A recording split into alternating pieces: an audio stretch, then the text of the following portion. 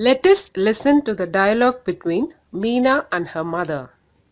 Mom, I am so happy. I won the first prize in fancy dress competition today. Very good. I am proud of you, Meena. My teachers appreciated me for my speech as Bharatiyar. Well done. I missed your performance as Bharatiyar. Don't worry, I will enact again. I am Subramaniya Bharati. I am a poet, social reformer and a freedom fighter from Tamil Nadu. I was born in a village called Ettayapuram in Tirunelveli district. I started writing poems at the age of 7. My poems are patriotic and it is all about gender equality and women empowerment. I worked as teacher, then I became assistant editor of the Svideshamitra newspaper in 1904. I also met Mahatma Gandhi in 1919.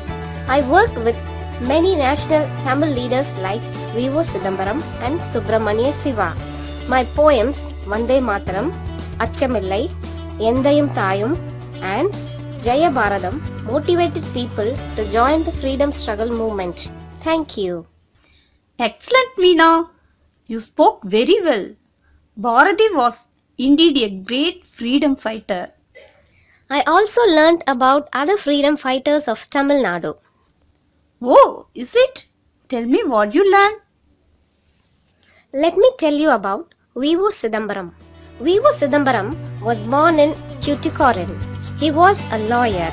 He was also a good writer and speaker. He took part in the Indian independence movement. V.O. Chidambaram started the first Indian shipping company. It was called Swadeshi Shipping Company. V.O. Sidambaram gained popularity.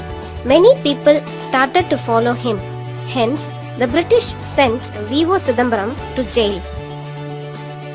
Though he was in jail, he continued to fight for India's independence.